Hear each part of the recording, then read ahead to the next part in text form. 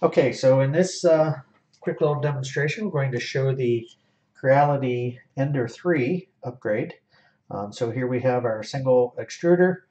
We have our the actual extruder drive itself. So this is the hot end and this is the drive. And then we have the top of it where we're going to actually mount the color changers themselves. So the first thing that I did is I removed the top frame or the filament holder here. This is normally installed here. You just back the screws out. These T-nuts will turn 90 degrees and it'll come right out. We can reinstall this when we're done later on if you want to. One of the things I'm thinking about doing is actually printing a different spool holder that actually has spools on both sides with the two color changer. That way we can actually have a spool here and a spool here, and they can both feed into the same spot. So that's an optional upgrade you guys can do later on. So we have four basic pieces. Grab them here. So we have four basic pieces of the Ender 3 upgrade. We have the friction arm. So this is going to mount right here. And we will install the friction pad on here shortly, which is a piece of ceramic coated sandpaper basically with a nice compliant surface on the bottom of it to allow it to first off stick and stay very strongly on there, but also to give it a little give once we run into the next piece, which are the friction arms. So here I have the friction arms already built. I don't have the T-nuts on here just yet, but we'll go ahead and add those as well. Inside here you'll see that we have the PTFE tube right here, and in this case you can see it's been cut down to a shape that allows the filament to guide through here, but also allows the friction arm to come up to it here. I've also screwed in both the PTFE connectors, so they actually just screw right into the threaded sides here. So you can see that that just goes in just like that. Now these are going to mount one here and one here. We will have a correct positioning here shortly. I'll show you exactly where these need to go. And then the last piece that we have is the actual extruder drive block itself. And in this case, we have a modified version of the drive block that allows for flexible filaments. I've modified it in a couple different ways to allow for this to actually be used here. The first thing that I did is I made it threaded. I went ahead and changed the opening of the throat here so it comes to a nicer point here. It fits between the gears a little bit better.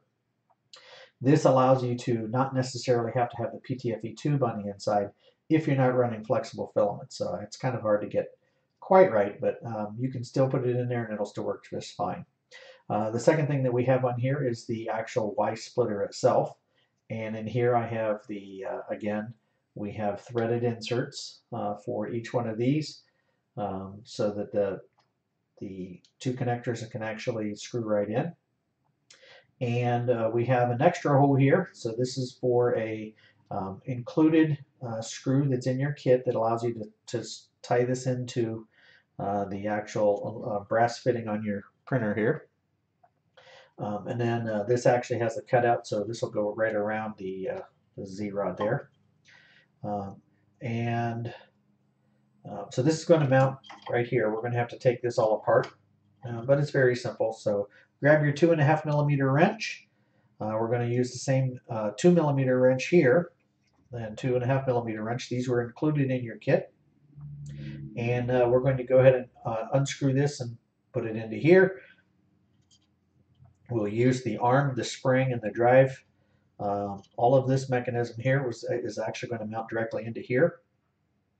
And then your included PTFE tube in the kit will get installed from these connectors down into that. And then we'll use the existing tube here. Now I do have one other change for you. Included in the kit is a small PTFE tube that's going to go on the inside of the extruder for the Creality machines. That's going to constrict this. It's not standard 2 millimeter inner diameter tubing. It's actually 1.8 millimeter inner diameter tubing. And we're going to have a small section of it down in the very hot end And what that's going to do is that's going to allow you to shape the tip to make sure that it's small enough when it cools, so it pulls out the PLA. It's going to cool down inside that PTFE tube to gain its shape, and then it'll back it out. That guarantees it'll fit all the way through the rest of the path, through the rest of the system. We'll then use some very clever G-code to actually move it in and out to actually cut off any of the stringing that's left over, so that you actually have a short piece of pointed tipped filament that gets pulled back into the Y splitter, so that you can actually load it and unload it and reload it just fine. I do want to point out, I've had a couple people actually ask about this, if this was a problem or not. In the side of this part, you'll see that this screw actually goes into the opening for the filament path.